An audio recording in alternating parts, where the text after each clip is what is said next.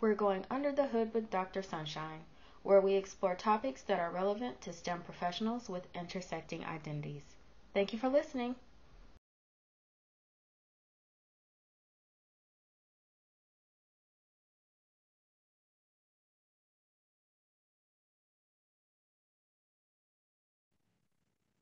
Welcome, everyone. We are back with another episode of Under the Hood. And today I have a very special near and dear guest with me, Miss Maggy Harake, who will introduce in just a second. And just as a reminder, Under the Hood is a brand new space for aspiring, current, or retired STEM students and professionals. And it's also a space for the friends and family of those people where you can hear firsthand accounts about our behind the scenes experiences in regard to how we've dedicated our lives to STEM. So with that, everyone, please welcome Maggy Harake to the podcast. Hi, Maggy. Hi, Dr. Ivy. I'm so happy to be here. I'm so glad to be a part of this. Wonderful, wonderful. I'm very glad to have you. And just as an introduction, Maggy is a second year PhD student in the chemical engineering program at Stanford University. Very proud of her. She is exploring areas of research focusing on area-selective atomic layer deposition in Dr. Stacey Bent's research group. She graduated with top honors from the University of California, Riverside in 2020 with a BS in chemical engineering. As an undergraduate researcher in Professor Jinyong Liu's research lab at UCR, she was awarded the Chancellor's Research Fellowship. And this was for her work in chemical degradation of PFAS in aqueous film-forming foam.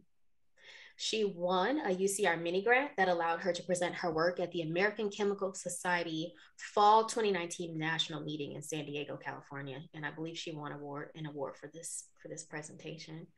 Upon completion of her graduate studies, she is looking forward to pursuing a career in research at a national lab. And she's going to maintain her focus in surface science. So that's a very impressive resume. And guys, there's a whole lot more. A lot more accomplishments, a lot more great things on Maggy's resume, but that's just a little bit about her. So thanks again, Maggy, for being here. Okay. So happy to be here. Yeah. So just as a little bit of a background, Maggy was in my first course I taught as a tenure track professor in fall 2018. CHE 100, chemical engineering thermo. Fun times, right? Okay. And so with that, we're going to jump right into our conversation about applying for graduate school. And I invited Maggy here because every time I get ready to give advice about applying for graduate school, I always go back to my experiences with writing for Maggy and watching her go through the graduate application process. And I was continually impressed. So we'll start out talking about Maggy's research journey. So as a first question, Maggy, so what motivated or inspired you to attend UCR for your undergraduate studies? And why did you choose chemical engineering for your major? So I grew up really close to UCR. I grew up few miles away in Moreno Valley, and I was fortunate enough to be in a couple programs as a middle school and high schooler that really just focused on going to UCR and taking like classes that they set up for us, and all in preparation to set up a first generation student to attend college. And when it came time to start applying for schools, I knew I wanted to go to a four-year university. I knew I wanted to go get a degree. I didn't know exactly where I wanted to go. And when decisions came out, I had like my list of decisions or list of universities that I got accepted to. And I started making like a pro-con list. Like if I went to this university, will I have to pay? Will I be away from home? How far is like the drive? Will I have a car? What will it be like? will it be in a city that I've never heard of before? So those are all decisions impacting, or all factors impacting my decision.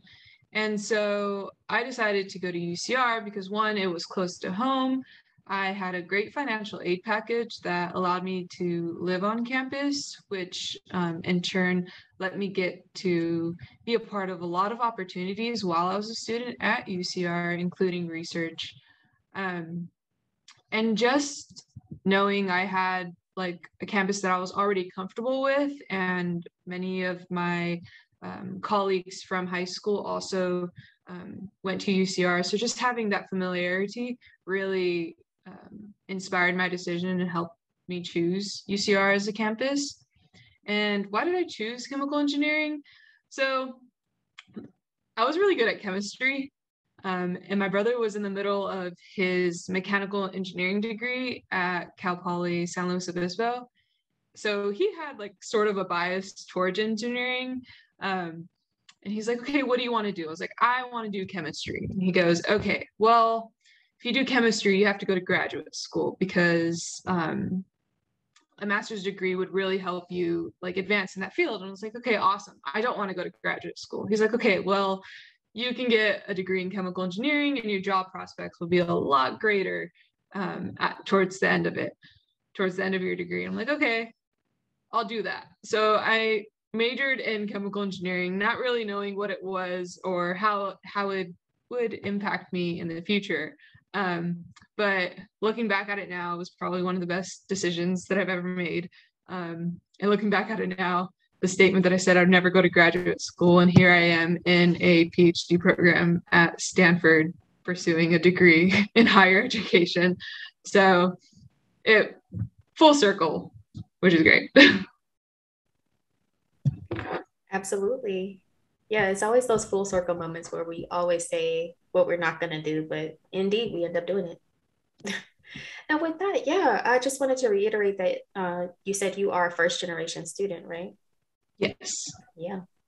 And you've made incredible feats. So the next question that I want to ask is, okay, you've decided to go to UCR, you've majored in chemical engineering, you had a very thriving undergraduate research experience at UCR. And so can you tell the listeners a little bit about why you decided to join Dr. Liu's lab and how you balanced research, coursework, and all your extracurricular activities?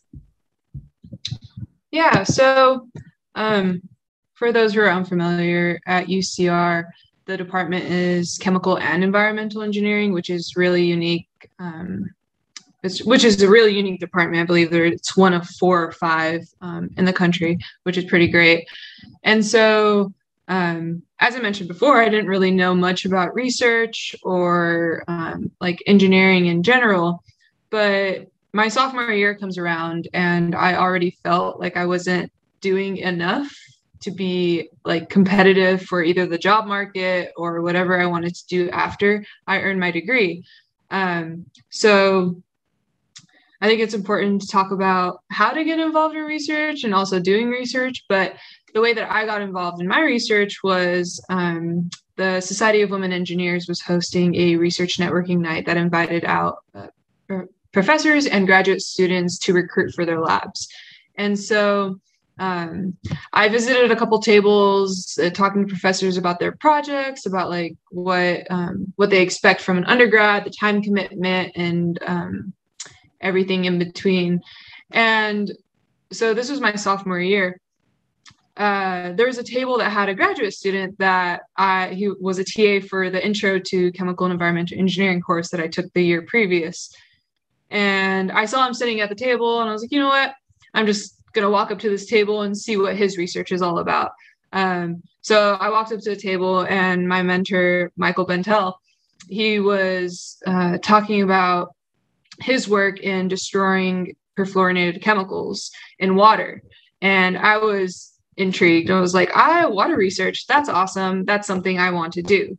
And at that meeting, I told him, hey, I have no research experience. My resume was a few lines long. I didn't have any experience beyond like Gen Chem in the lab.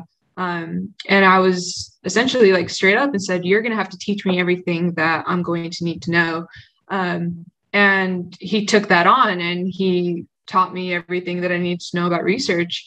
So joining the lab was very fruitful, continues to be very fruitful even to this day. Still have great connections with Mike and Dr. Liu, which is great. And the work that I did, I really enjoyed. So I worked on helping Mike with his project, and then I found greater interest and started to express that to Mike and Dr. Liu. And we found opportunities on campus that I could apply to and start doing my own project, which is one of the ways that I won the Chancellor's Research Fellowship, and then won the mini grant to go present my work at the San Diego conference. So another full circle. I think this is going to be a full circle kind of podcast, but having trouble like balancing research coursework, I think so. Sophomore year, I was actually on track to graduate in 5. Graduating in 5 was not something that I wanted to do personally, because I just wanted to get in and get out in 4. And that was just a decision I made on my own. And so I was taking a lot of classes at the time and taking more classes than was like recommended for me. But managing research and schoolwork and other extracurricular activities, I think like mental health is super important. So that was like also one of my priorities. I think what helped me the most was communication between my mentor and I, and whether or not like, hey, I can't be in lab today, I have this going on. And it never warranted, like, I never needed an excuse as to why I couldn't be in lab. I just, it's better to tell someone like, hey, I can't do this, my apologies, than to leave them hanging. I think that was one of the great practices that I learned. But yeah, no, I was never pressured to be in the lab doing work. I was there in the lab doing work because I wanted to be in the lab. So that was one of the greatest things that I was a part of in my undergrad. So that's great. It's great to be in a supportive environment, especially your first experience in a lab, right? Yeah. It could pull you or push you away. So I think you alluded to this. We talked about Dr. Michael Bentel in terms of your mentor, your graduate mentor, and that leads me to my next question. Obviously, how important was having good mentorship in your success as an undergraduate researcher in the lab? And do you think this had an impact on your decision to go to grad school? Yeah, so having good mentorship is extremely important. I've seen my colleagues just not have the same mentorship, and they didn't want to be in their labs for too long, or didn't really feel connected to their mentors or the way their mentor mentored them. But on the contrary, Dr. Michael Bentel, he earned his Ph.D. Him and I, like, as I mentioned earlier, like our communication was great. I was able to like ask questions about the work, like what we were doing about the field, talk about like experiments with him. And there's like no such thing as a dumb question, which I really loved. I would walk in there and be like, oh, like, why are we doing this if we already did this? And it's like, well, we, like research is research. We need to be able to cover every angle so no one comes at us like at a publication and says, oh, but you didn't do this. So I learned that. I learned how to like better my writing skills, how to communicate my work and data to not only my PI, but like the scientific community, where like Mike would just sit with me and we would talk about how to better express something like in a paper or like in an abstract that I was writing or something, or like a proposal or anything. And even like presentations, like we would go through them and there's like, yes, you're saying it correctly, but there's better ways of saying it and better ways of making it easier for people to understand. So I think that was great. And that was extremely helpful. For me personally, I grew a lot. And I think a lot of my friends would definitely say that I like matured over the years, not only as like a student, but as like an adult, being able to do different things that I learned from research. This did make a significant impact on my decision to attend grad school. I asked for help all the time. I mean, I still do. Like, I hopefully one day want to be like someone to me that Mike was to me, or still is to me. Like, I hope I have a little undergrad, not a little undergrad, I have an undergrad, an adult that I can mentor, and someone that will look up to me and ask me for help. And I can guide them and help them. And if I can't do that, I can ask other people to help me. Like, I can redirect them to my resources. So if someone has gone through it and you trust them, they're a great resource. And a great mentor directs you to someone else if they can't help you. So Wise words. And that theme comes up over and over in these conversations of having good mentorship. Yes. I think that's the key to success in this graduate school journey. And I love everything you just said. So as to round out the conversation about your path for graduate research, when did you know, okay, this is the right path for me? I'm going to go into grad school. I want to do research, and maybe industry and government is not right for me right now. So again, great mentorship. Had a conversation with Mike. I think he approached me one day and he was like, well, so what is it going to be? Graduate school or industry? Like, well, how do I like help you to reach your goals? And we sat down and we had a conversation, and I think it was just after that conversation, I was like, okay, like I just need to think about this, and I need to weigh out like the pros and cons of the decisions that I'm going to make. And obviously like this included like my family, my brother, my friends, like, you know, what are you going to do just to see what other people are planning to do. It's always good to hear everyone out. But so I think the summer between my junior and senior year, I had an internship, and I loved the internship, loved what I was doing, loved the people. It was great. But afterwards I was like, well, despite like this being so great, I'm not done learning yet. And I want to continue my education, and I want to continue researching. And I really just enjoyed doing lab work and finding out new things. So that was another thing that really inspired me to like, okay, you want to go to grad school. And then the decision came, well, do you want to pursue a master's degree or do you want to pursue a PhD? And personally, I believe that pursuing a PhD would, I was like, if I'm going to go back to school, you're going to just pursue a PhD and, you know, go in for the long haul and get that over with. And not necessarily get it over with, because it's a marathon, not a sprint, which is what I've been learning. And I've just finished my first year here. So I also didn't really feel ready to enter like industry and or like government work.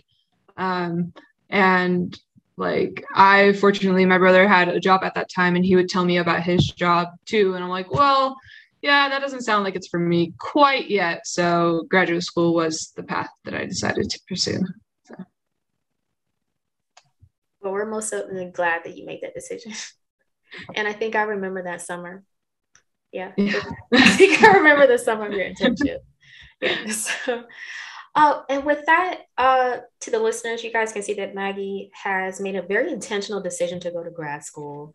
And I'm hoping that, I know she's going to give some really good tips in this next part of the conversation. So we're going to talk about the nuances and the important parts of choosing your graduate program, which I haven't seen another human being that's as intentional as you were in finding your graduate program. So with that, I would like to know, what were the top 3 factors that were important to you when you were choosing your graduate programs that you wanted to apply to? So when I started my graduate school search, I believe I just Googled top chemical engineering graduate programs in the country.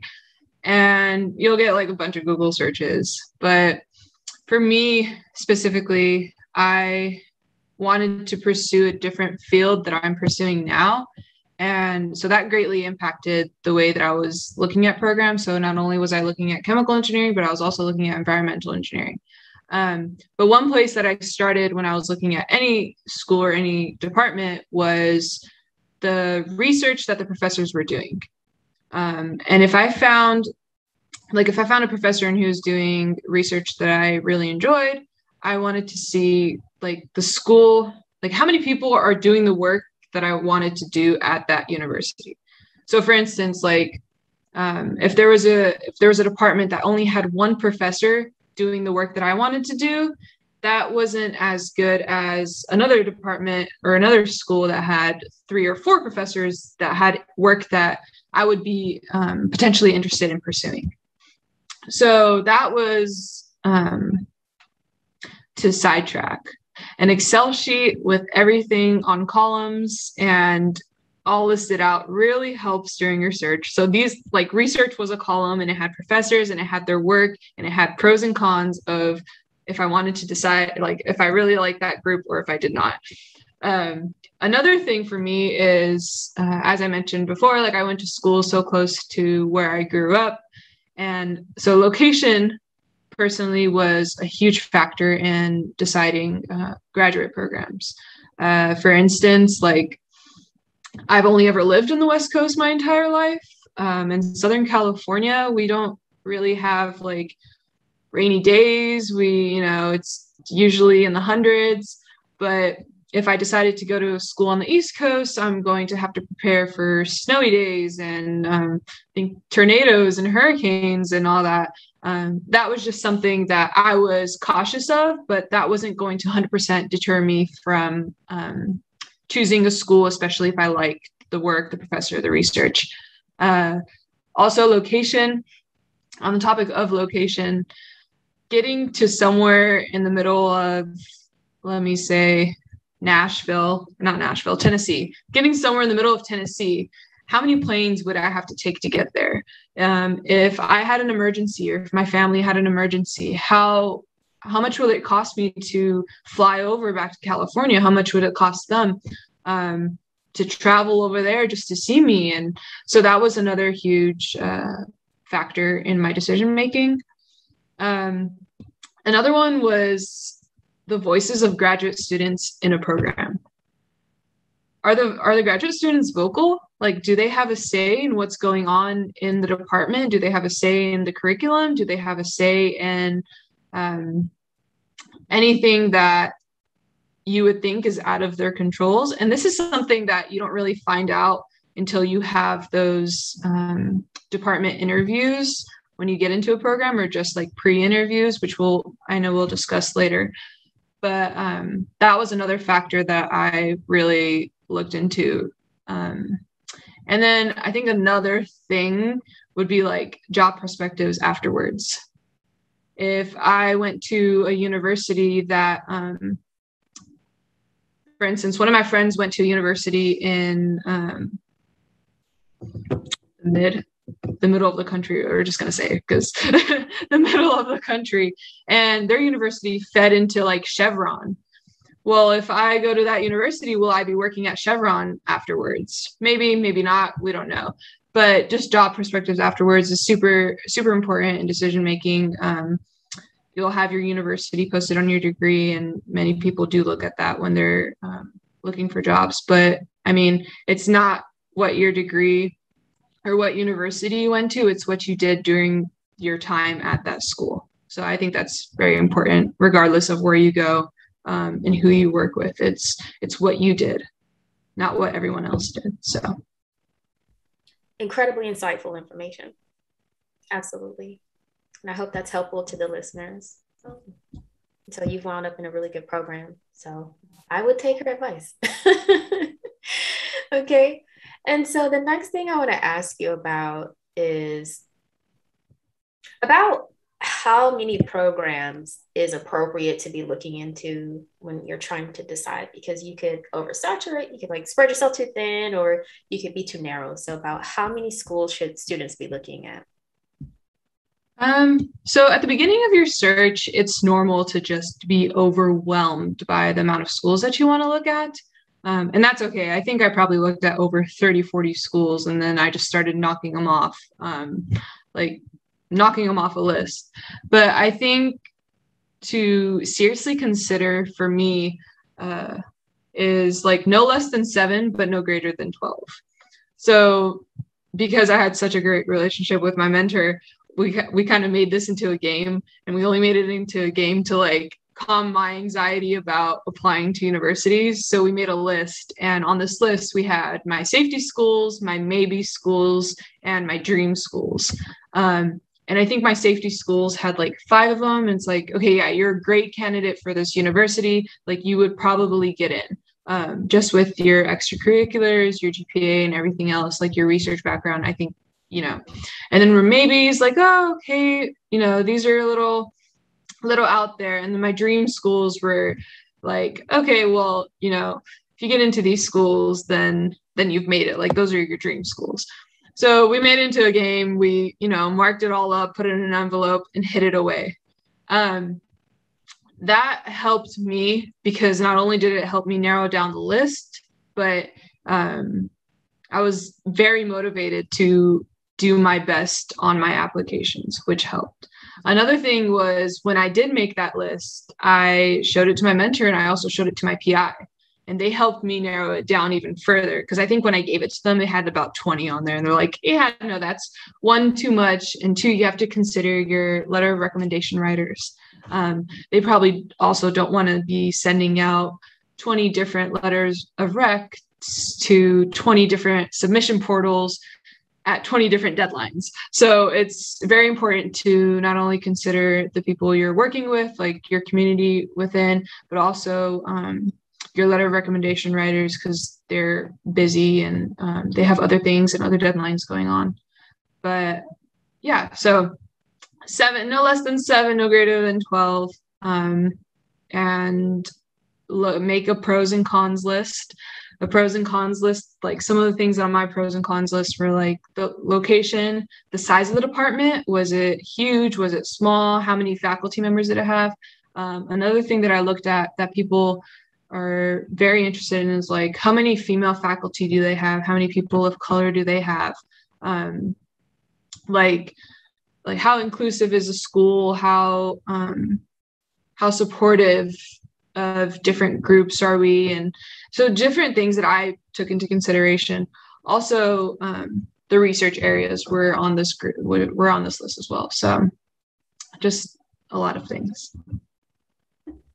The rule of thumb is no less than 7, no greater than 12. I think that's good for our engineering students out there that need numbers. Yeah. No, congrats on making that good decision. So the next thing I want to ask you is, okay, you've narrowed down your list of schools and programs.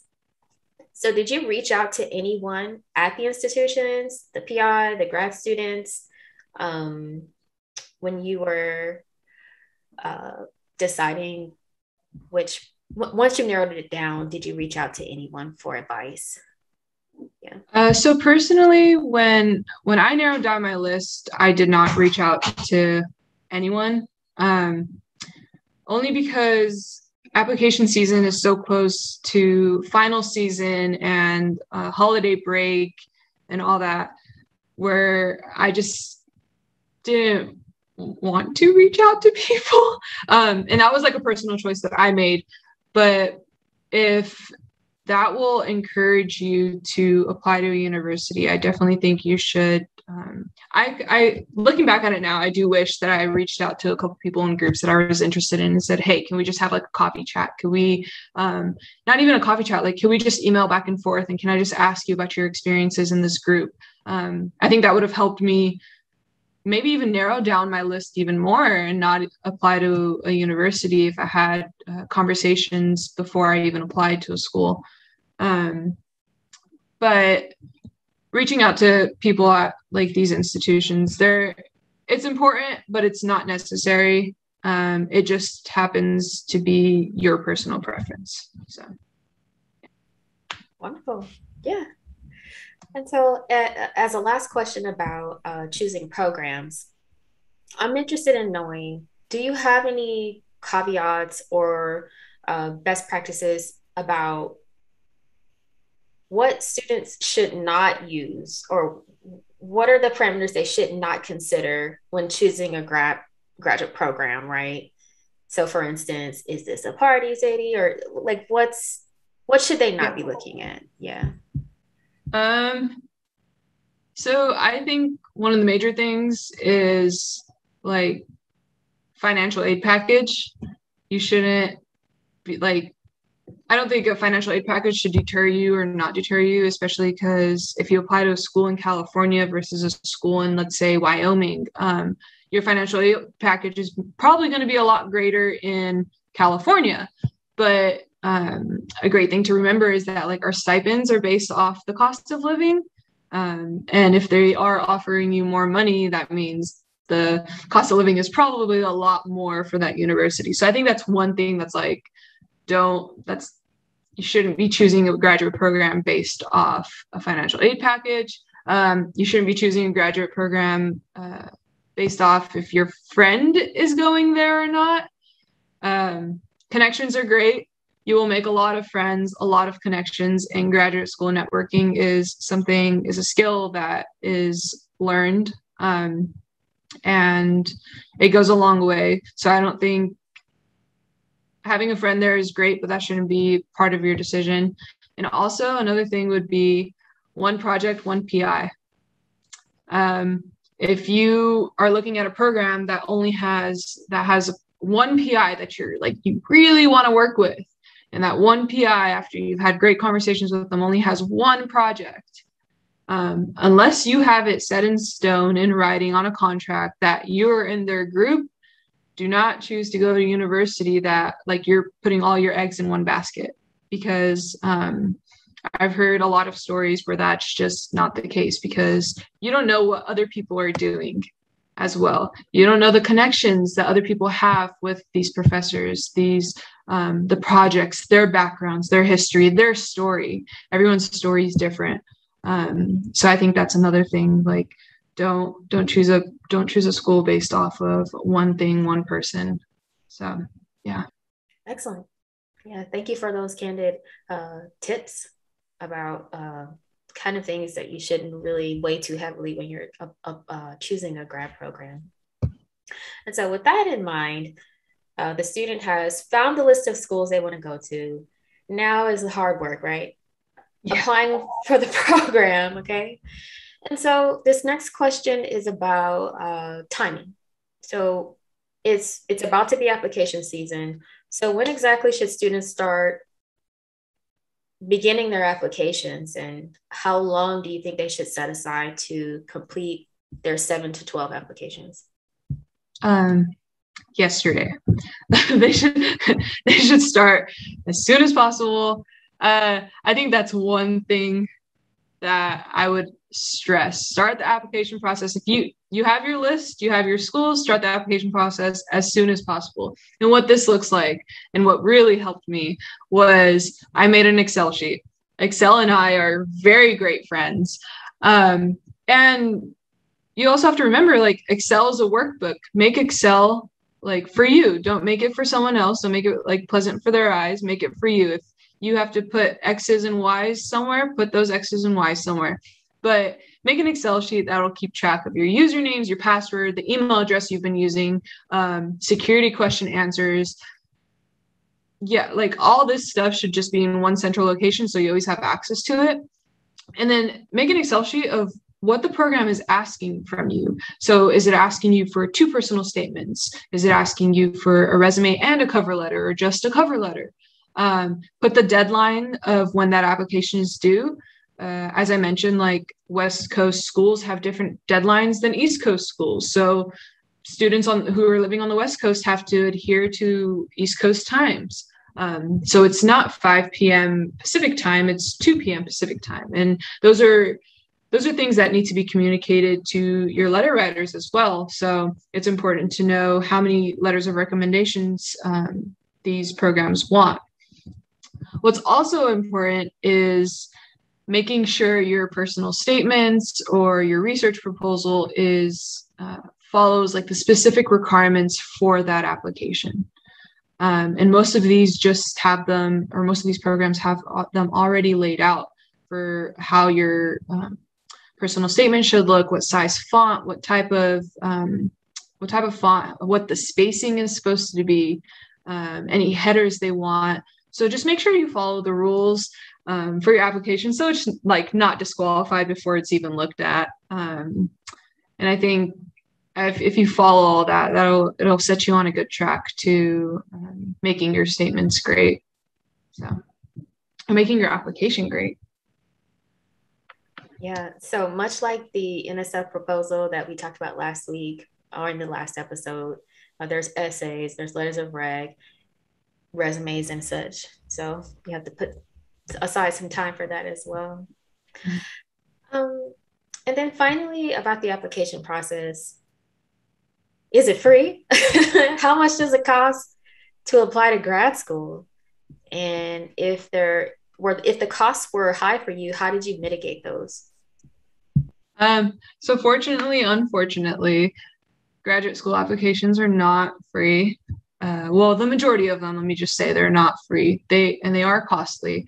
I think the average one is about $60, which actually does like start causing like a financial burden when you are looking at 7 to 12 programs.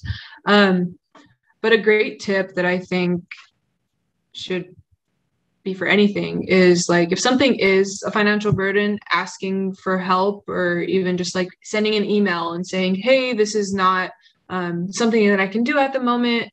Like, is there any way that your university can help me out? Like, do they have resources for this type of problem? It's not a problem, but like for this type of situation. So like the cost of applying should never deter you from actually applying to the program. But I think one great tip would be like to read through the instructions on the graduate program, like their homepage.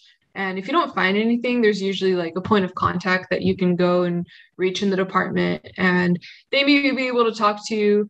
They may ask you like, oh, what professor are you interested in, and start a conversation there. And, you know, there's a lot of things that could be done in that way.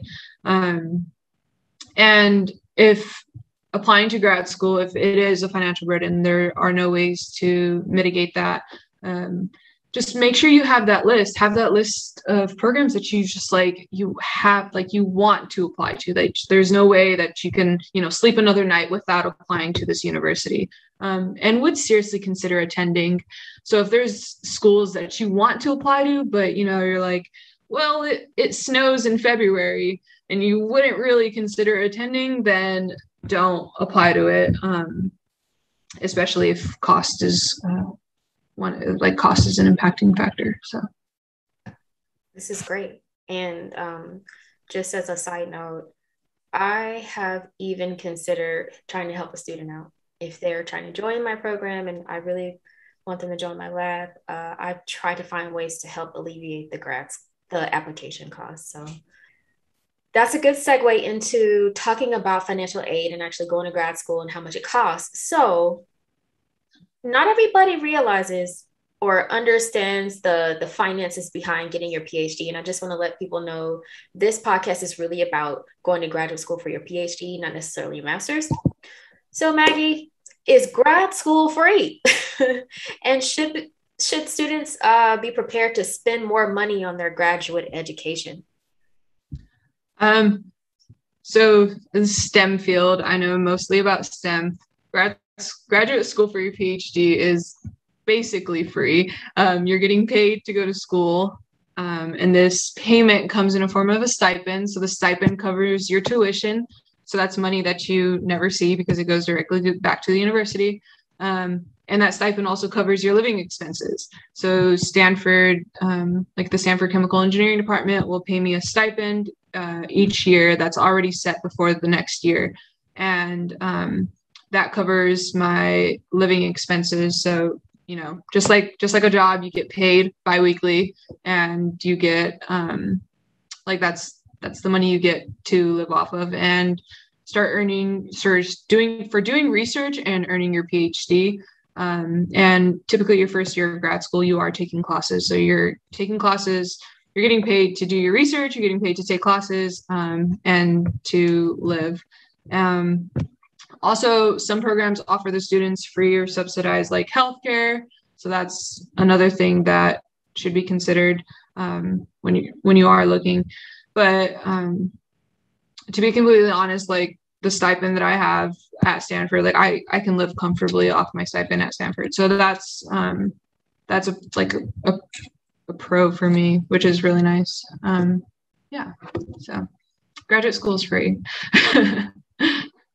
That's right. But yeah, no, I was just gonna say, but that doesn't mean I think we're going to talk about this later, but that doesn't mean you shouldn't apply for other things like the NSF GRFP as discussed in the earlier episode. So yeah. Absolutely. And I'll just go ahead and put it out there. The ranking of the school kind of decides your stipend a little bit. It depends on if you're at a public school or a private school. We can go under the hood about that a little bit later. So speaking about these competitive stipends and going to a high ranking school, how important is a really good GPA when it comes to getting or being considered first for these topper fellowships, these additional fellowships at your graduate program? So personally, I think your GPA is important. So that doesn't mean you should slack off in your classes or anything, but your extracurriculars and your research have a huge impact. They can help the committee that's looking over your application determine whether or not like you're a well-rounded individual, because your GPA doesn't speak for everything. They would love someone who is textbook smart, but they would also love someone who is inspired to go and change the world, who's inspired in their research, who wants to do not only what's best for them, but for their group mates, their community, the greater good of the people. So your GPA is considered, but what you do for others is also considered, and like your impact on society is so important, especially like if you're a first generation student like myself. There's not many first generation students who are inspired to go to or to pursue a higher education like a PhD, because they just don't feel welcomed in that space. And I mean, like for me personally, one of those goals is to inspire first generation students to say like, hey, not only am I here and I'm like doing it, but I can also help you in your endeavors, because it is a struggle that not many people know about, but a struggle hopefully that one day is mitigated in the near future. And they look at things like that. They look at what you're doing. So yeah. Thank you. Thank you for your candor about the first gen experience. A lot of our listeners will appreciate this episode, because that's a very important perspective in 2021, and maybe one we don't hear from too much. And so to round out the discussion about financial aid and applications, you've got 5-10 offers in your hand, okay? Mm-hmm. So can you walk us through making your decision and how you evaluated where you wanted to go to grad school? So 5 to 10 offers in your hand. So I think what I first did was start looking at the cost of living in places. To be completely honest, I grew up in an area where like the nearest Whole Foods was 40-50 minutes away. Coming to Stanford, living in Palo Alto, there's a Whole Foods, like there's a Starbucks every corner. So that's like one thing that you have to consider. So cost of living. So you got to see what the cost of living is, where you want to go with your financial aid package. You have to see whether or not that university offers on-campus housing. Stanford University has on-campus housing for 90% of Stanford students actually live on campus, because the cost of living outside of campus is so high that like our stipends would have to be significantly higher to fulfill those. So you have to also consider that. So when you're looking at a university, does that university offer on-campus housing for their students? Because on-campus housing is usually subsidized, or will you have to go find an apartment off campus? And that comes with additional costs. Like, is it going to be furnished? Is it not going to be furnished? Do you have a water bill to worry about? Do you have Wi-Fi? So that's all coming out of your stipend that you just have to really consider and really just be an adult about, I think. And so that was one thing. Another thing for me, as I mentioned, like first-gen student, like my parents didn't want to be too far away from home, but wanted to be close enough, like if anything happened, will my stipend be able to get me home? So will I have to pay $500 to fly home for Christmas, $600 to fly home for Christmas or with a holiday break? And then how many flights will I have to take to get to the middle of somewhere? And, will I enjoy that experience? And so that was another thing that I really considered.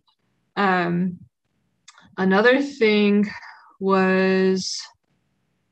that I considered, financial aid packages.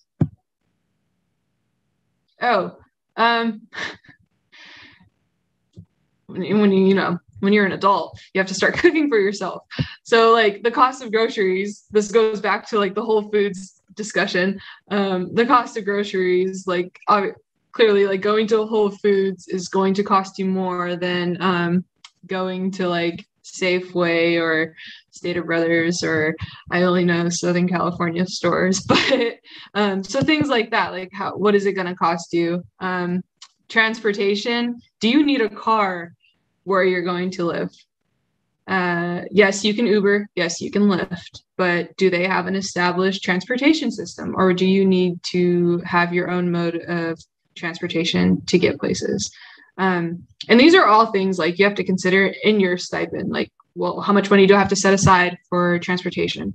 If I do take my car, what if I blow a tire and I have to take it to a machine shop? What if I need an oil change? These are all just things that are adding on, that are just deducted like from your stipend. But at the end of the day, as I mentioned earlier, you have to really sit down and budget your stipend.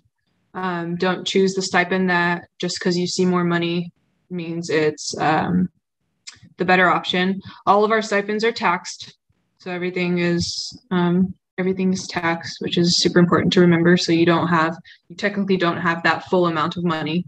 You have to consider taking out taxes for that.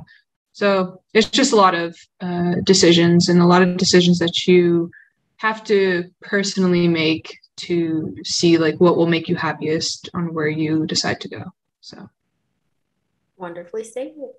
And just the thing to remember, everyone, there are some personal sacrifices you have to make, because the stipends, while generous in some places, may not be so generous in other places. And just full disclosure, my graduate stipend was $2,000 a month in Atlanta, Georgia. And, fortunately, I had a topper fellowship in the last 3 years of my grad school experience, but it was still tight. And so I worked a little bit on the side. I don't recommend that for everyone. So I think you've done a good job explaining how to budget all of those things that you just don't anticipate, like getting a flat tire. Okay. Yeah. And also, I think another thing would be medical bills. I think that's not something I brought up. Fortunately, Stanford does have like an emergency fund for their students, but if you're someone who unfortunately has a lot of medical issues and co-pays and all that, really look into the program and see what their healthcare does provide you with, and what their and if there are any emergency funds that you can ask for money for and do all that. So medical issues are also another thing that are super high up there. That's right. We're still humans at the end of the day, right? So take care of yourself now so that you can thrive in grad school. And with that, we're gonna go a little bit under the hood, and I just want to just get some candid advice from you, Maggie. So you've gone through this process. Obviously, you've been successful. Is there any part of this finding a program, applying for grad school that you do differently? And if so, why? Yeah, so I think the first part, applying to a program, I would start earlier. The earlier, the better. As I mentioned, start yesterday. It is super important to start early. I cannot stress that enough. And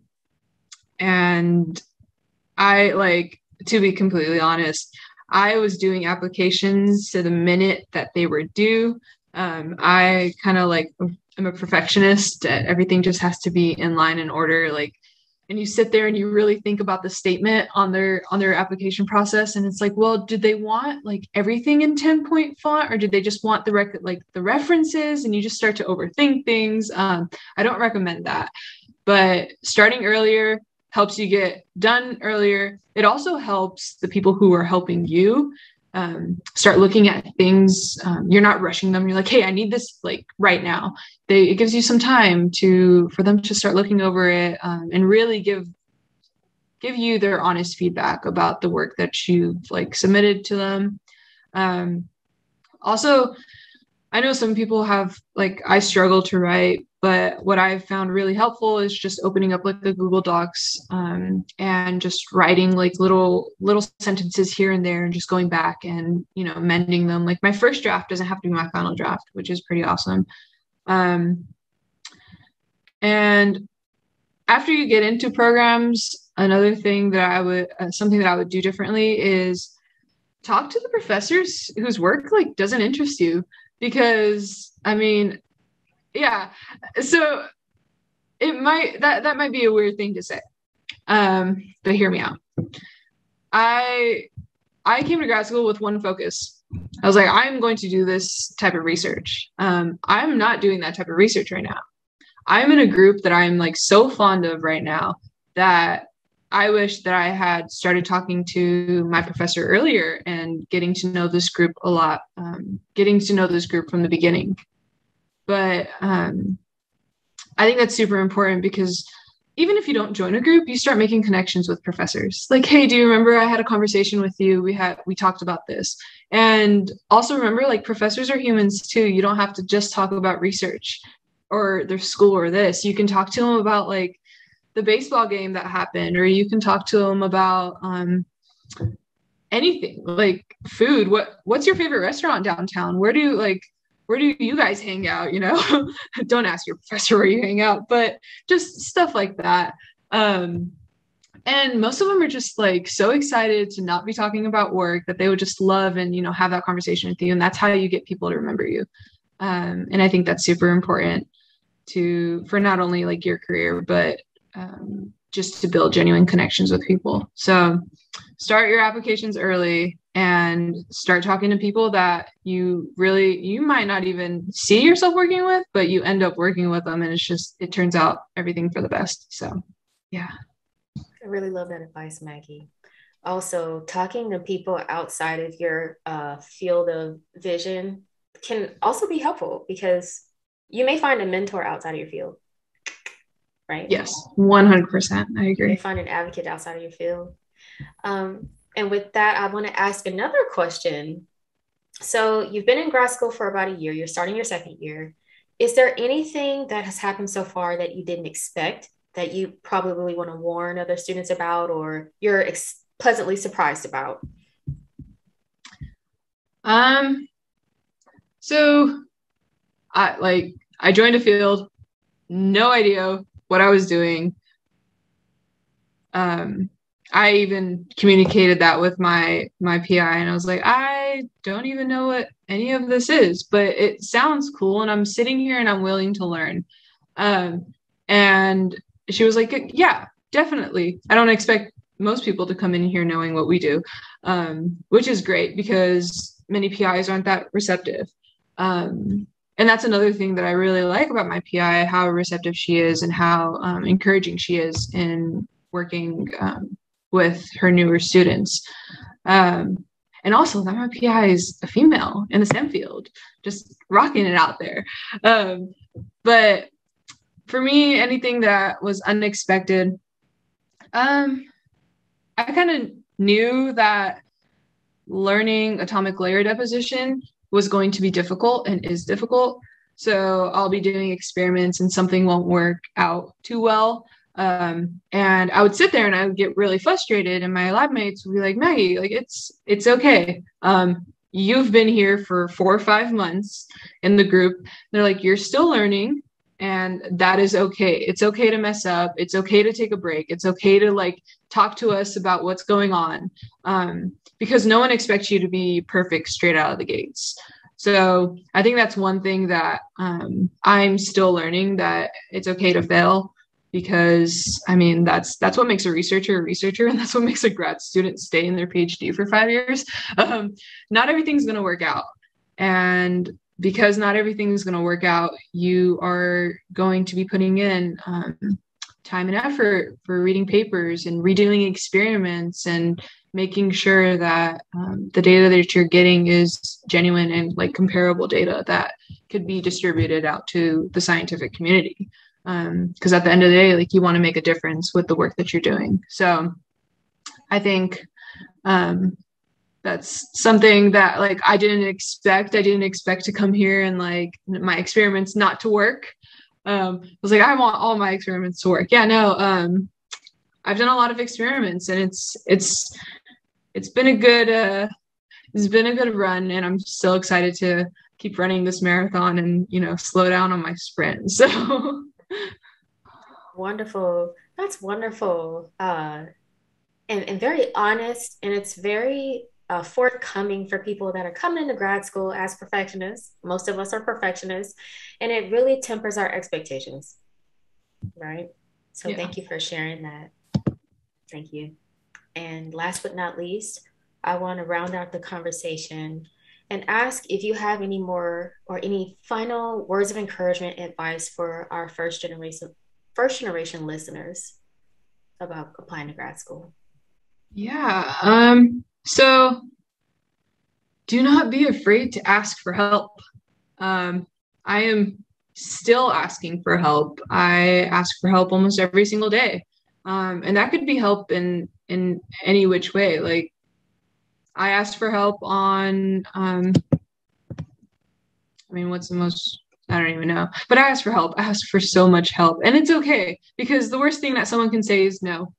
And if someone isn't willing to help you, that's okay. Everyone has their own goals and stuff, but if you're afraid to ask someone for help, if you're afraid to voice your concerns or voice your opinions, that might not be the right community for you. So you may have to start looking outside of that community.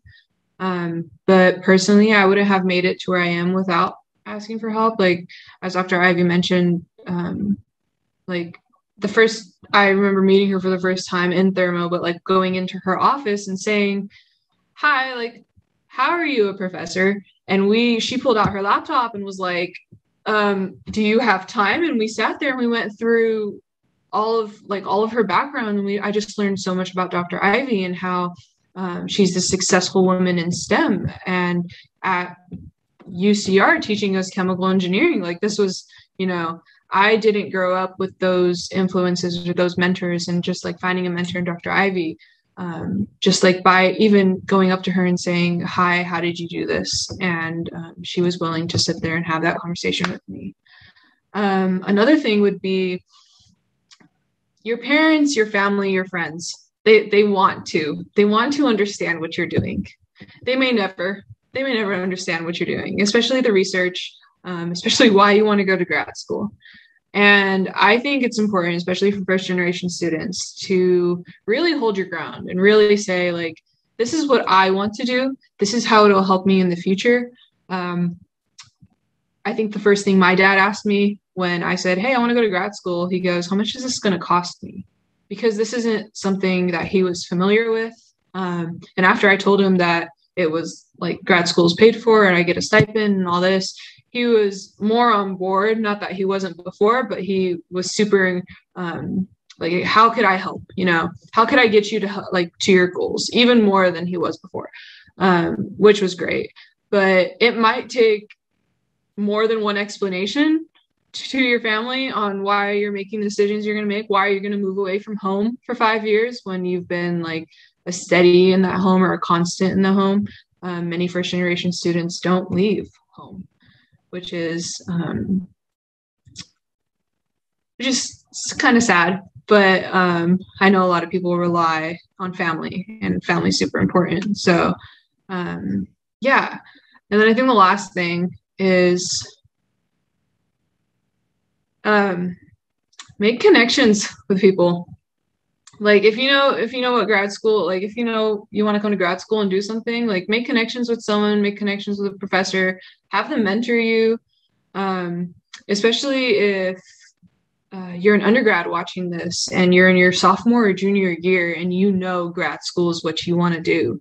I would say go to your favorite professor, or go to a professor that you really respect, or a professor whose work that really inspires you, and say, hey, well, I mean, you are a professor, so you probably did go through this graduate school process. Would you mind mentoring me? There's no shame in asking someone to say like, hey, would you mentor me? And if they don't have time for that, most great mentors will put you in contact with someone who would. So that's super important, and for you to be a competitive applicant and go to your dream school. So I think that's all the things that I've learned as a first generation graduate student. It's not easy. I don't see it getting easier anytime soon, but it's rewarding, and I'm learning, and I'm here to learn, and that's what I signed up for. So yeah. Deeply inspiring. Maggie, as someone who is about maybe 10 years my junior, you just continue to inspire me. Your grit, your tenacity, your visionary thinking, and I think what you said today will help a lot of students that share your similar background. And you're going to do great things. And I appreciate you spending this time and giving some behind the scenes advice about how you got to where you are. Stanford University is the #1 program for environmental engineering. I'm not sure about chemical. Do you know? Yeah. I don't know. We're tied with it's up there. Yeah, it's up there, guys. And with that, I want to thank Maggie for her time, and thank you guys for listening. This has been episode 6 of Under the Hood, and we'll talk to you next time.